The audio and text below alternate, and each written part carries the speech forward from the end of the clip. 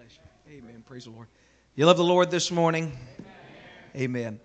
Aren't you delighted to be in the house of the Lord and be able to share this beautiful day together? And looking forward to how the Lord's going to help us these next few days. And this time, I believe, to be a very special time where we can truly come back and focus on the things of God. We're living in the last of the last days, church. The last days did not begin when Mr. Obama was reelected, nor when Kim Davis went to jail. Say amen. But what we're seeing is the lengthening shadows of the last days. And we're seeing something coming together, realizing it's not much longer. So we better do all that we can in the few days that we have left, if that. And I believe God has ordained for this week to give us an opportunity to come together, to refocus. There's just so many things that are out there that can distract us and pull our attention away.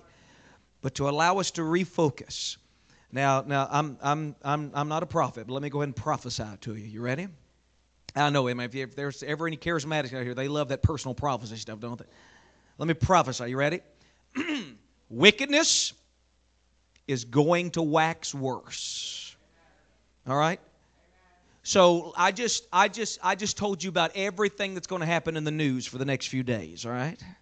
It's going to get worse. Politicians are going to tell half-truths. The economy is going to be shaky. All right, now that we got all that out of the way, I just told you everything that's going to happen in the world for the next few days, all right? So why don't we take those few days and come back to the Lord? Now, you don't have to raise your hand on this. In fact, don't raise your hand. But how many of you believe everything you read in the newspaper? Now, don't raise your hand on this one. How many of you believe everything you read in the Word of God? Now, don't raise your hand on this one. How many of you spend more time in the newspaper than the Word of God? I mean, we know that's not true. We know those things are just farce and foolish. And then when it comes to the Word of God, we kind of sidestep it when it's absolute truth. Now, I know we're going to have a busy week this week. I know there's going to be things that pop up, but I desire that your heart, your mind, your attention would take these few days and push everything off to the side and say, Lord, deal with us again. Speak to us again. We don't have to keep up with what's going on down the road. We don't have to keep up with what's going on here and yet. But Lord, just talk to us. Take this time and talk to us one more time, Father. Church, this may just be the last revival that we're ever in. This could be it. This could be the last one. Amen. Now, there's something else we're able to do today, and this is a very, very fascinating week for me because today I get to come alongside you and speak to your pastor. And throughout the week, I get to come alongside your pastor and speak to you. Now, I knew he would do it. You knew he would do it. We knew he would do it. There was a time this morning, he pulls me off the side. He says, now Brother Estis, I just want to let you know. I know what today is. I know the festivity. I know all that. But you don't have to say anything. You don't have to do anything. And I said, Brother Hurst, we don't get to do this very often, you know. So if it'd be okay, I mean, if you think, I mean, there's some people it's hard for them to go week to week without getting that little pat on the back and push and nudge and all that. But we're just going to take this morning service and we're going to draw the attention off of us and we're going to put it back on someone else. All right? And I think it'd be good. I think it would be good if we'd give honor to where honor is due. Would you agree? I was thinking as Brother Hoffman was singing that song this morning about the faces that he'll see throughout eternity for the people that we've touched. And I began just to muse, and I said, Lord, Clifford Hurst has not been here for, is it 24 years now? Clifford Hurst has not been here for 24 years because he lacks the intelligence and ability to be somewhere else that'd be a lot less stressful and a whole lot more financially helpful in some way. Come on. Thank God for men that are called. And thank God for men that are obedient to that heavenly vision. Thank God there's still men that opportunity for other things don't pull them away from what God birthed in their heart as a young man. And thank God for a church that's willing to accept and to be led and to allow God to use someone to walk into their lives to help them further them in the kingdom of the Lord. Amen. So if you have your Bibles this morning, I know that you do, turn with me please to the book of 1 Peter, chapter number 5, verse number 1.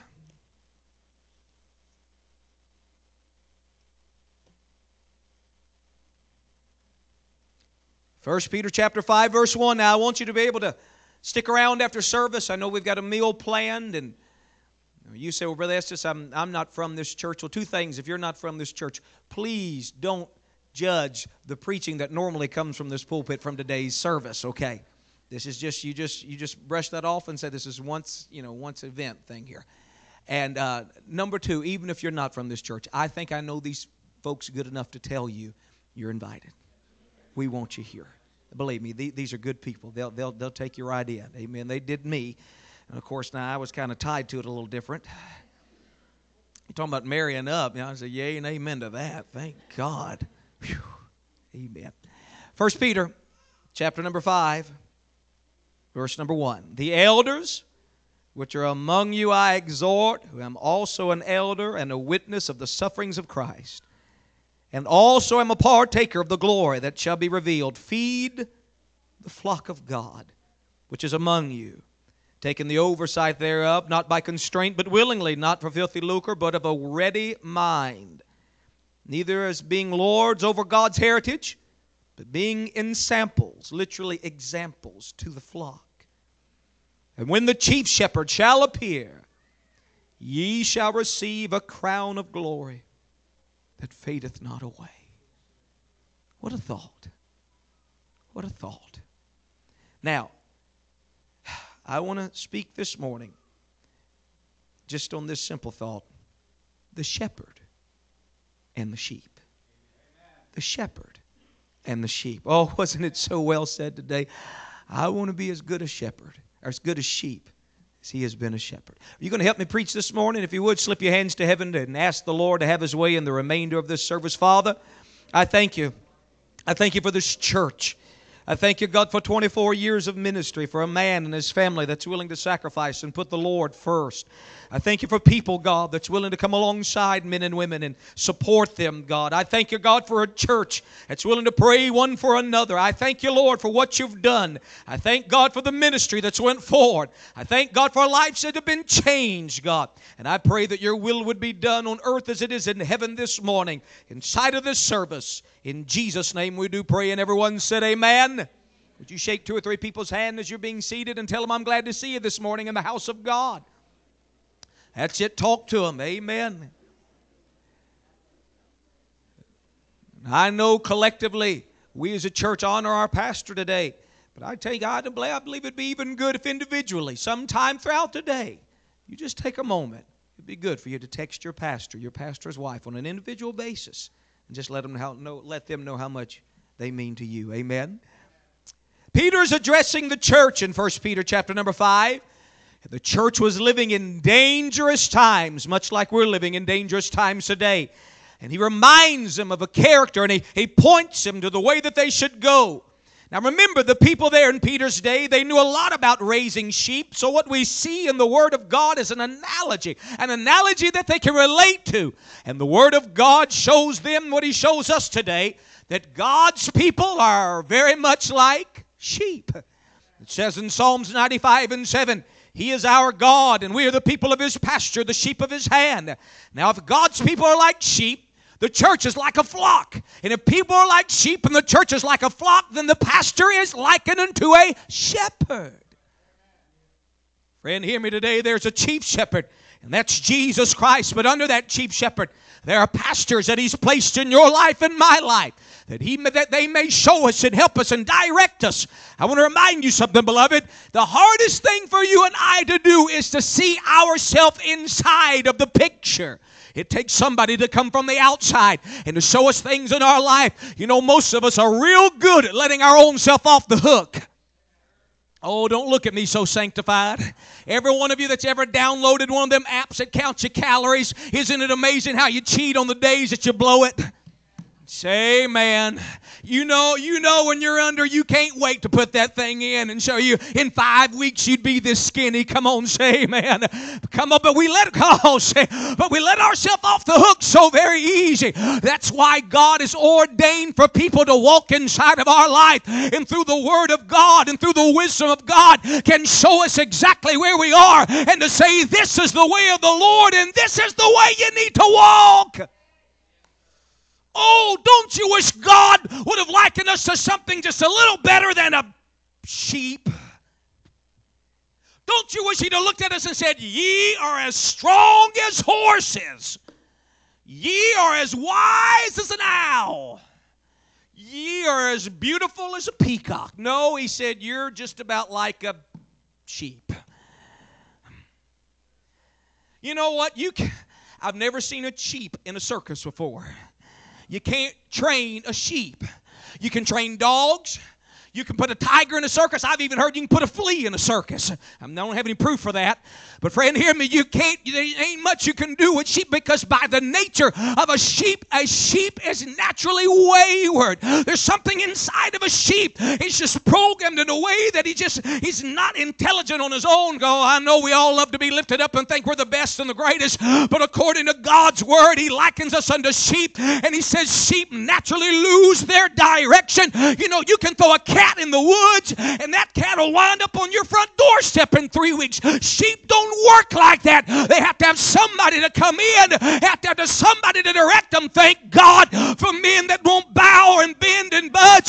Thank God for men that will still preach the truth of God's Word and said, I didn't come here just for a paycheck. I didn't come here for name recognition. Thank God for a shepherd that can look at lions and say, if you'll follow the path of God, He'll bring you all the way home. Somebody say amen. We need shepherds in our life, church. We need someone that realizes by our nature we're wayward. By our nature we like to wander. By our nature as a sheep we can look at another sheep and say, well, you know, I think I'm producing a little bit more wool than that sheep. Therefore, I think I'm a little better than that sheep. And what the shepherd's trying to tell you is, yeah, you may be producing more wool, but you're about 3 miles out of the direction. Come on here. Come say, we need souls. And I say, thank God that the Lord has placed a shepherd in my life to deal with me where I am, to speak to me Sunday after Sunday, Wednesday after Wednesday, and to say, Lord, is there anything that I need to change? Is there anything that I need to let that man of God speak to me? He knows naturally sheep are wayward. He knows naturally sheep are weak. How big are those fangs on those sheep anyway? How sharp are those claws on that sheep anyway? There's nothing there to protect them. There's nothing there to keep them from that line. They need a shepherd. Nowhere in God's Word does it say try to make it on your own. Nowhere in God's Word does it direct us that we're to be a one-man army. A horse can kick. A mule can kick. A cat can scratch. A dog can bite. A skunk. Ask my father-in-law after service what those skunks can do. He's had a little experience with them a time or two. But what about a sheep? A sheep has no natural defense. Listen, the Lord knows that by nature sheep are wayward. The Lord knows that by nature sheep are weak. But the Lord also knows that the sheep are not just wayward and they're not just weak.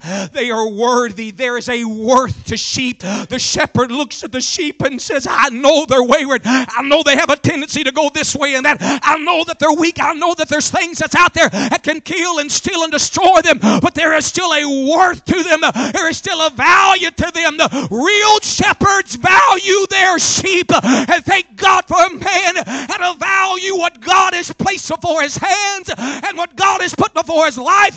Say amen. We need to say thank the Lord, and I am valuable in this church. If you're a part of this church, let me tell you, you're valuable. You may not lead the song service, but you're valuable. You may not take up the offering, but you're valuable. If you're a part of this church, you have a value. Shepherds know Yes, they're wayward. Yes, they're weak, but they're valuable. They're not likened unto a dog. They're not likened unto a bat. They're not likened unto a hog. They're not likened unto those unclean beasts. Those sheep are clean animals and the representative of God's saints. And the Lord so loves those sheep, and He puts men and women in their life to help direct them. He realizes there's a roaring lion seeking whom He may devour. There's a roaring lion seeking whom He can destroy. And thank God for a pastor and to say, listen to the Word of God and you will be saved. I want to get down and preach this for just a few moments this morning. I heard Brother Brian make his comment about long-winded preachers. Now listen, you got to understand. I mean, I go from the extreme north to the extreme south. You start preaching too long around the Pennsylvania area, and man, I mean, you get over 25 minutes and they're squirming. You get down to South Alabama, if you don't go 45 minutes, they want their money back. So we'll try to get somewhere in the middle, all right?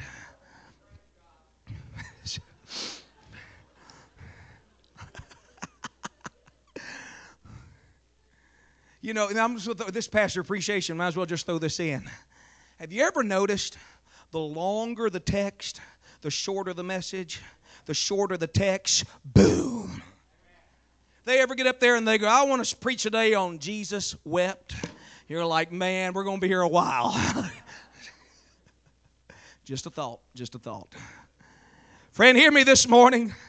Thank God for pastors that don't pastor simply out of public opinion polls.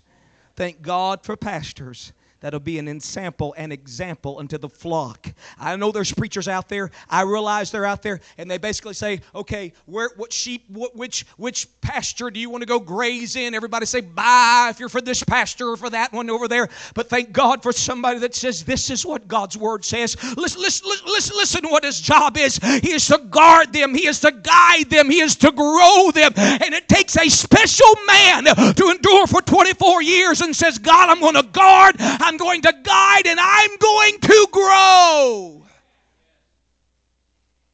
You know, in order to grow somebody else, you have to keep growing yourself. I was thinking this morning, just picking on Brother Brian a little bit because he's doing a great job.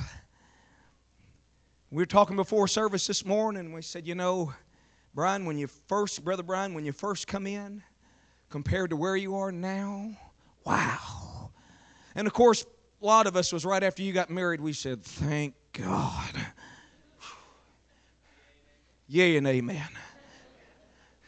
But that growth isn't automatic. There's been times Brother Brian's talked to me on the phone, and he's just kind of talking to me. He said, Brother Zane, do you realize that there are times that Brother Hirsch has just taken me off to the side and said, have you considered this? Have you thought about that? And in the same thing that he said to you in public, he said to me in private. Just the ability to let somebody walk into your life and help them grow. Friend, if you've grown in the Word of God, it wasn't just because you were such a self-starter. Somebody walked into your life and influenced you to study God's Word a little bit more. If you are deeper in the Word of God today and you were 24 years ago, you don't need to pat yourself on the back. You need to say, thank God that you have put an influence in my life somewhere or another to grow in the Word of God. Look with me, please, at the role of a pastor. The role of a pastor. The elders which are among you I exhort, who am also an elder in the witnessing of the sufferings of Christ, and also a partaker of the glory that shall be revealed. Feed the flock of God which is among you, and taking oversight thereof, not by constraint, but willingly, not for filthy lucre, but of a ready mind. He said they are elders, which means not just elderly, not just old, but mature and growing in God. Thank God for somebody that says, I want to grow in God. I want to study to show myself approved. I want to dig in God's Word. I want to look at God's Word. I want to expound on God's Word. He's not just getting up here saying, hey, here's another topic that hit me of the week. He says, listen, this is God's Word. Let's break it down. Let's dissect it. Let's put it back together again. That's how you grow in God. There again, I'm going to take you outside of the picture for just a moment to help you maybe get a better grasp on this. When I was a young preacher, I'm not exaggerating, when I was a young preacher, I had an older preacher. He was a well-known preacher. He told me, he pulls me off the side. I'm about 20 years old as a preacher. He said, now, Brother Estis, listen. I know you got a lot of ideas out there, but you know what you need to do? You need to get you about 3 months worth of messages and just preach those same 3 months of messages over and over to your congregation. Just give them a different title every time. I thought to myself, how do they ever grow, and what do you do Monday through Saturday? Now, time out. There's times I've said, honey, whoo, there's a new thought. And she says, no, you've preached that before, believe me. I know not you. That's just on me for a second, okay? Honey, did you hear that illustration? No, you said that about 7 years ago. But if there's something you've got to notice about your pastor, and you've got to see it, because not everybody gets to do that. It's not just, well, here's John 3:16, 52 times on Sunday throughout a year. Nothing wrong with that one scripture. But he's got an ability to pull from Old Testament. He's got an ability to pull from New Testament. He's got an ability to put you right back in the original setting and say, now this is what's happening then and there, but here's how we're going to apply it to our lives here and now. And sometimes people start taking that for granted, and they don't realize not every church does that. Not every church is not every church is able to do what we're doing this morning. It just doesn't work like that. It just doesn't turn out like that. Lots of times men just throw in the towel and they say, Lord, there's nothing new I can't figure out. Thank God for men that are dig. Thank God for men that are dig. Thank God for men that open up the Word of God and preach not what Reader's Digest says, but what thus saith the Lord says. We need more of that. I remember Brother Ben Shaw, pastor there at the Fairland Holiness Church for how many years? He actually pastored twice. He went 7 full years, looked at his wife, Opalie, and he said, honey, I've preached 7 years. There's nothing left in the Bible to preach to them. He resigned his church. By the grace of God, the Lord opened up a door. He went back, pastored there, another 25. Thank God for men that'll dig in God's Word and feed His sheep and grow. Feed the flock. Know this, Paul says, that after my departing shall grievous wolves enter in, not sparing the flock. Peter warns of lions. Paul warns of wolves. And friend, can I just call a timeout right here? And thank God there's a glare on that clock, so I don't have a clue what time it is, and neither do you. Say amen. And if you ever hear of the latest, greatest, gotta have them evangelists, every other church has got them, and now we've got to have, if your pastor doesn't jump on that and doesn't book him for a 4-week revival, would you do me a favor and just don't kill the man? Because he may know something you don't know. God has given them the ability to see it from a different angle, and he can realize when somebody tries to come in there and just fleece that flock and just try to get something off of them, just take his wisdom and just realize God has ordained it for him to have that authority. Why didn't he get so-and-so? I'm not saying that's a bad man, but what if God put something in his heart and said, no, that's not the time for this church? A pastor has a way of seeing, if he's really a true pastor, a pastor has a way of seeing when the enemy tries to come in and devour that flock. A pastor has a way of seeing when the enemy tries to come in and discourage that flock. A pastor has a way of seeing when the enemy tries to come in and divide that flock. Say amen, somebody. Oh, give us hearts again. How to say, Lord, thank you, Jesus, for somebody that you put inside of my life to guard me and to guide me and to grow me. That is the role of a pastor. Oh, and by the way, pastors don't reproduce sheep. Sheep are a whole lot better at reproducing sheep. His job is to guard, his job is to guide, and his job is to grow. And yes, he should be an example in soul winning. But beloved, the ministries that we have today that come forth out of this church is because somebody has been invested in you and now expects you to go out and to share the gospel of Jesus Christ with a lost world. Well, that's a pastor's job. No, it's our job. The modern ministry mindset is church sits, you minister. The biblical mindset is church ministers, pastor equips. Church ministers, pastor equips. I'm telling you, 99, if we could just see ourselves out of the picture, 99% of most of our churches in North America have a mentality that says, I will sit, you will minister. Thank God for a church that still says, I want to grow in God, that the ministry that you've placed in me, I can do it better. I can do it more efficiently. I can do it more effectively. Thank you, Jesus, for men that'll still guard and guide and grow their church. Say amen. He is to be a man of ministry. He is to be a man of maturity. That's the role of the pastor. What about the requirements of that pastor? The Word of God tells us he is to have a right ministry and he is to have a right motive. The elders which are among you, am I also an elder with a witness the sufferings of Christ, and I'm a partaker of the glory that shall be revealed. He must be a preacher of the Word, no matter what else he does. I'm not against a story that's humorous or something. But if all you have is a preacher that tells jokes, you have a clown, not a Christ-centered man. I'm not against. There's times where it's appropriate, but I've seen it where it was a 45-minute laugh-in, and that's all it was.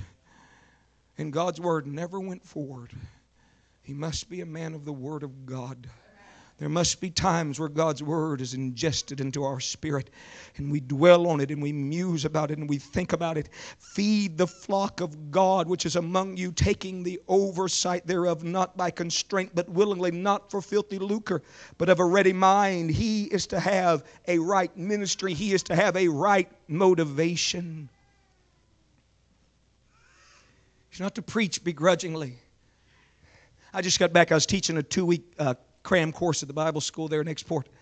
And I always love it when these young preachers want to come up and tell me where they're going to preach that next Sunday. And it's almost like, oh man, I've got to go do that. Had one of them not too long tell me, said, oh brother, I said, yeah, pray for me. I've got to go preach Sunday. And I smiled at one of them. I said, you're bad, but you ain't that bad. You don't got to, you get to. I mean, I know. You can set their coattails on fire as soon as you walk in, but it's still a get to, not a got to. It's a privilege to preach the Word of God. You know, and the easiest thing for a pastor to do is start thinking, well, this is an ownership thing. It's my church and it's your requirement. Friend, it's the death of a pastor if a pastor ever starts thinking that way. Thank God for men that still say, I get to preach the Word of God. I get to sing the songs of Zion. Yes, it's a duty, but it's not a begrudging duty. It's something I love. It's something I live for. I still remember the day, Brother Hurst, where as a young man, I signed my name to the bottom of a blank check, handed it to God and said anywhere, anytime, any place, and I'm so glad that I did. I don't regret being a preacher of the gospel. It's always been easy, negative. There have been times you've been cut to the quick, positive. But I do not regret fulfilling what God asked me to do. I don't regret that. Sometimes people want to hold a pastor at a higher standard than themselves. Help me, Holy Ghost. Ouch. I mean, it's kind of like here's clergy and here's laity. And there's this great gulf fixed in between them. And laity can get away with anything, and clergy can't breathe. The New Testament concept simply isn't clergy and laity. It's kind of clayity. Say amen. I heard him say before, Brother McKelvey, they said, well, that pastor, he left that church and went down the road to pastor another church. And the only reason he did it was for more money. You think that's wrong, brother? That's just, well, I think that's wrong. Sure, I think that's wrong. But let me ask you something, friend. When you leave the house of God to go find a job that gets $10,000 more a year, how come it's a sin when a minister does it and it's not a sin when the layman does it? Come on, the same blood of Jesus that got that man saved is the same blood of Jesus that's going to get you saved. And I'm telling you, as a church, we got to put our priorities right again and say, Lord, your kingdom first. I mean, pull up stakes. Go down. Why'd you quit? Why'd you move off to Arizona? Well, they paid me $35,000 a year more. What's that make you? Say amen, somebody. Thank God for men that still do it because they love God's Word. Brother Estis, when you first got called to preach, Brother Hurst, when you first got called to preach, did God just reveal to you you're going to be at one place at least 24 years? I mean, did you know in 2015, you remember what year it was you got called to preach? 79. That's before some of you discovered America. Say amen, Sister Estes. 1979? Did God reveal everything? Thank God He didn't. We probably wouldn't have said yes. I've got to live through what? I'm going to have to endure what? I didn't know anything. He didn't know anything. But here's what it was. There was just a burning desire. There's just a burning, yearning desire. I couldn't have put it on paper. I couldn't have written you a dissertation. I couldn't have tried to explain it to you. All I know is you wake up with it, you go to sleep with it, you eat with it. And from 1979 to 2015, there's been some hard times. There's been some rough days. But here's what the Word of God said. The path of the just is as a shining light that shineth more and more into the perfect day. And every day God's just reminding me, I called you way back then, but I still got you in the palm of my hand through trials and hard times, through storms you couldn't even see coming. I have led you all the way. I try to close. He's to minister out of a loving heart. The Bible said we're to give honor and double honor, especially to those who labor in the Word and doctrine. In fact, the doctrine, that word honor, is where we get our word honorarium from. Thank God for men that say, Lord, your word first, and thank God for a church that says, God, we're going to take care of our man. Whew, I got good and quiet there. Thank God for a church that says, we're going to take care of them. We're going to make sure needs are met. That one church, you heard about that one church, said, God, we'll keep them poor if you keep them humble. Sad. Thank God for a church that says we want to bless our man. We want to make sure they're taken care of. We want to make sure they never lack. In fact, we want to bless them above and beyond. I'll go ahead and say it. I had a church just the other week. Now, don't worry, it's not applied here today. Okay, relax, church. But I got a letter. The pastor's coming up on his 20th anniversary. Here's what that church is going to do for him. They're going to give him $1,000 for every year that he's pastored there, $20,000. Somebody said, that's a heap of a lot of money. One of the board members said back, yeah. And you know what it would have cost if we had to replace pastors every 2 years? By the time you get them out and by the time you get them in, that's $5,000 in the hole, let alone the readjustment, let alone the shifting of the congregation, let alone the uncertainty. Dear mercy, I think that's a pretty good investment, one man said to another. Come on here. All I'm saying is you've been blessed at this church, beloved. You've been blessed at this church. It ain't been every 2 years in and out. It ain't been every year up and down. There's been a steady course, and it's been the mercy of God that's been upon our life to do it.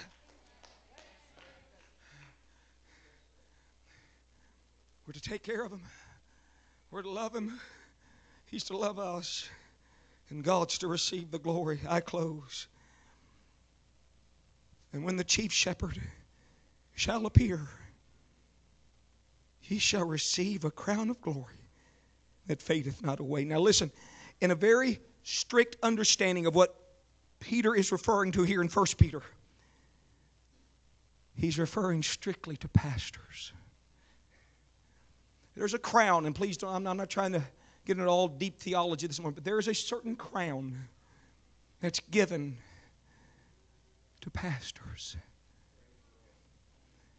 Now, I'm not saying you can't have a crown. I'm not saying, in fact, there's a soul winner's crown, and one that endures joyfully. The Bible speaks of, but here there's a certain setting, and I can't, and please don't ask me to go into all the details. I don't have it figured out. But Peter reveals to us in God's wisdom, there's something special. A special place, a special recognition for those that do it willingly.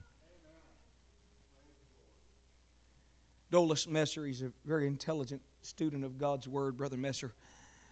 He told me one time, he's probably in his mid-60s now. He said, Brother Estes, he said there was a young preacher there was a preacher that was retiring and come to me. And he said, yeah, he said, I pastored that church for 35 years. He said, I hated every day pastoring it. He said, but I was obedient. And now there's going to be a crown of glory waiting. Brother Messer said tears swelled up in his eyes. He said, oh, friend, by the words of your own mouth, you've judged yourself. Now, if you would not have done it, you would have been disobedient unto death. You would have been running from God's will. You would have been as guilty as Jonah. So you did it. I'm not saying there's not a place in heaven for you, but there's no crown for that. You didn't do it willfully. Willfully. Thank God for a pastor that willfully stands Sunday after Sunday, Wednesday after Wednesday, late nights, early mornings, difficult times, preaching God's word. I close. In fact, Sister Estis, if you'll help me this morning, please. You're not to take that crown and strut it around heaven. None of us are, with whatever we may receive of God. But couldn't you imagine that pastor has a certain crown? I can't explain it. But he's able to cast that at the feet of Jesus. And very few men will be able to do that. Very few men will be able to take that crown and cast it at the feet of Jesus.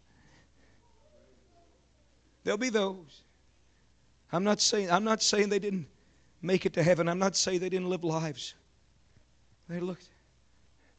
How come that crown's different from the rest of ours over here? Have you not read? Didn't you see what Peter told them? They did that willfully. Those were men that God put a special touch on for a specific task. And God allowed them to separate themselves from what quote-unquote ordinary life looks like. But He allowed them to step out of the picture so He can lovingly show sheep, you need to go this way. You need to go this way. That wasn't the man that stood with a Colgate smile and tried to see how many $100 bills he can get out of your pocket. That's a man that loves you enough to tell you the truth. I mean, it'd be an awful doctor to look at you and say, now listen, even though you're sick like that, I just want to let you know it'll probably be a couple weeks and things will get better. Come to find out you got cancer. It'd be a terrible pilot. They say, where are we going to land? Just wherever you want to land. You just tell me where you want to. No, I want to land in the right destination. Where are we going to land? Thank God for people that are still left. That'll be a shepherd. And oh, brother, I believe you nailed it. I want to be as good a sheep as He's been a shepherd. I want God to deal with me. And if He does have to correct me, I don't throw my sucker in the dirt. If someone does have to walk into my life and kind of say, listen, here it is. I want somebody to walk into my life. Have you ever walked in one of those services and you had the weight of the world on your shoulders and something was said on that Wednesday night and you walked away saying, oh God, how did He know that? I can't explain this, but all I know is God places specific things in pastors' hearts that nobody else knows about. God reveals to them and He shows them. They feed that soul. Now, you probably can't remember every title of every sermon in the last 24 years you've ever heard. You probably can't remember every time it rained for the past 24 years, but I can assure you, if it didn't, you'd have dead grass and wilted flowers. It's that steady rain. It's that steady word. It's that steady feeding. Maybe one of them stick out. Maybe one of them mean something to you because you were going through something specifically at that time. But it's that day in, day out of that ministry of the Word of God that's brought you here today. Thank God for shepherds. Thank God for men that'll watch over our soul. I want to ask you this morning, I'm closing. I want to ask you this morning, are you a part of this sheepfold? Do you really know that you're born again, son, sir? Do you really know that your name's in the Lamb's Book of Life, ma'am? Now, if you're not, you need to be. And I can assure you, every sheep needs a fold to be a part of. And every fold needs a shepherd. So if you're here this morning and you're not a part of this sheepfold, you can be. And if you don't know nothing about this church, you don't know anybody here, let me tell you something, friend. You'll find a church that loves you. You'll find people that are warm toward you. You may just find somebody that, believe it or not, came from the same background you did. Came from the same hurt you did. And if God can change their life, God can change yours. I want to do a little bit different this morning. I know most of the time we come down to these altars and we pray. We take time and ask God to touch our needs, our needs, our needs, our needs. I wonder if just one Sunday out of the year, if it wouldn't be too much to ask our congregation right here, that when you come down to this altar this morning and pray, I want you to stop and think about the ministry that God's allowed into your life through over-shepherds who are under-shepherd of the great King. And I want you to take some time and just lift them up in prayer and pray for them. Sincerely pray God touch their life. And allow God to begin to speak to you of something that's changed you, something that's touched you, something that's motivated you, something that's maybe even corrected you. And maybe, just maybe, allow that to be the one thing you need, that sometime throughout today, you get a chance, you come to them. Perhaps you text them, perhaps you shake their hand. Perhaps you even hug their neck and say, I just want to thank you for making a difference in my life. Can we come all the way from the back to the front? Just right around these altars, can we just begin to pray for the ministry that God's allowed into our life? Come on, church. I know we normally pray for our needs. I know there's a lot of needs in this house tonight. I know there's a lot of needs in this tabernacle tonight, or this morning rather. But let's begin to pray for another.